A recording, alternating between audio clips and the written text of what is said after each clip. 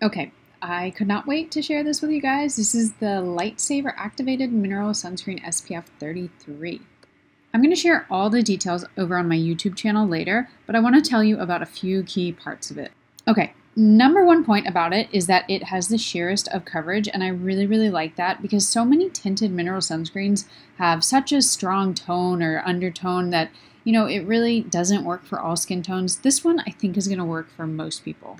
Secondly, it's going to work for a lot of different skin types. I have more normal, sometimes combo skin in the summer, and I just can't get down with super glowy or dewy sunscreens. And this one, it really worked for me.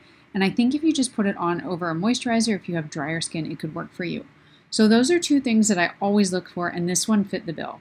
Follow me over on my YouTube channel for the full details. Bye guys!